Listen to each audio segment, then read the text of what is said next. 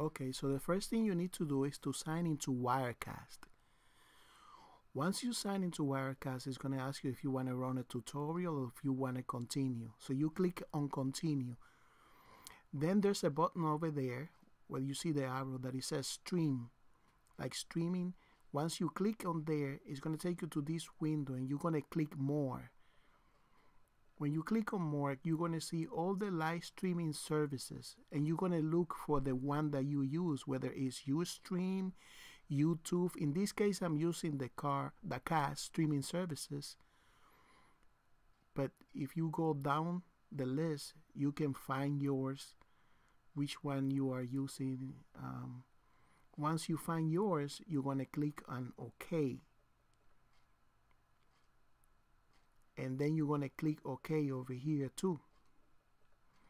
Then where it says destination, you're going to click on that and you're going to find the destination that you picked for your live streaming. In this case, in my case, is the cast streaming services.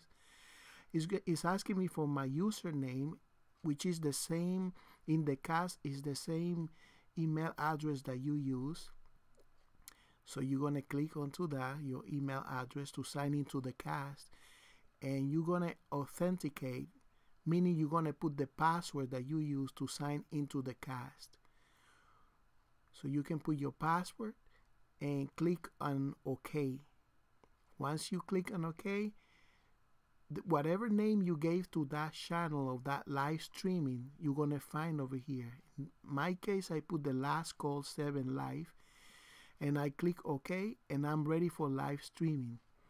Once I hit that button over there, stream, I'm live already. And it's very easy. It's not complicated. You don't have to sign into the cast. I assuming that you have set up everything in the cast, and that's it.